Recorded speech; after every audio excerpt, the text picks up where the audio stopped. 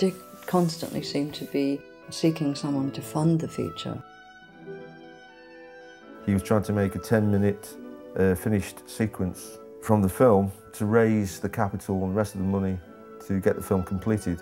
There was some Saudi money, I remember, when we did the test sequence. Because it was seen there that this was just the opening salvo, that they got the money to do that and then they were going to make that movie.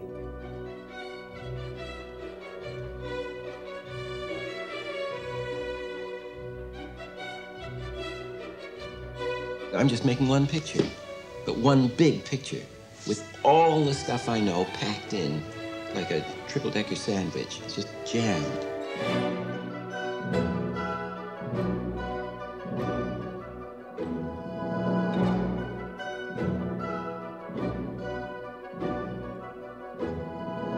So we were all on that, just trying to get this 10-minute sequence finished. And it was day and night, late nights, all-nighters, I think, towards the end. I mean, it's got to be a fully marketed blockbuster. It's a blockbuster film. It's got to be done like Star Wars or Lawrence of Arabia. That's what it is. And that, of course, is why it's taken us so long, because we got armies to do, and we got that machinery and the cast of characters on a big scale. It's the mammoth ego trip of Dick Williams.